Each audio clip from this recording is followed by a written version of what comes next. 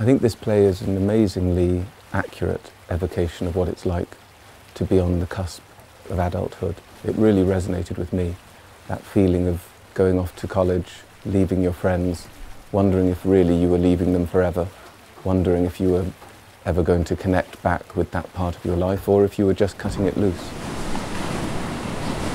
Nick didn't particularly try to make our job easy when he wrote the Mystae. He set it in an underground cave on the seashore where the tide had to come in, where people have to come in wading through water and then they have to make fires and all the rest of it.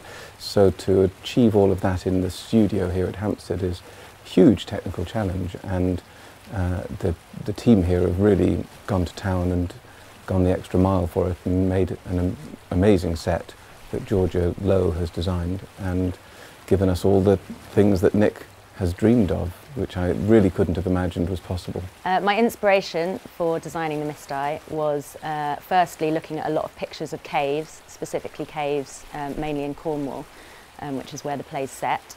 It's quite specific in the play, where entrances, exits, different things that happen throughout this evening that they spend in the cave. So there's many things that we need in the play. Firstly, fire. Fire is really, really important. Water is really, really important, and certain different exits and entrances for the characters to come in and exit through.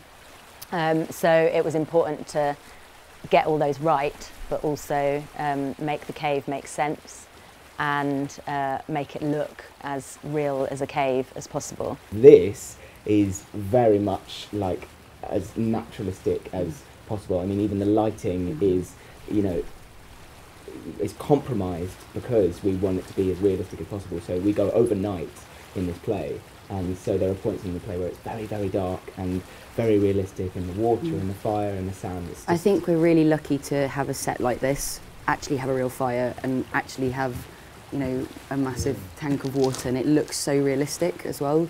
I think the studio is a fantastic place for a play like this because here they are, these three young kids, all 18 years old, coming down into Mother Earth, into a subterranean space, and so the audience do the same. The audience come down to our little subterranean cubbyhole in the Hampstead Theatre and with any luck go through something as intense as the kids in the play themselves.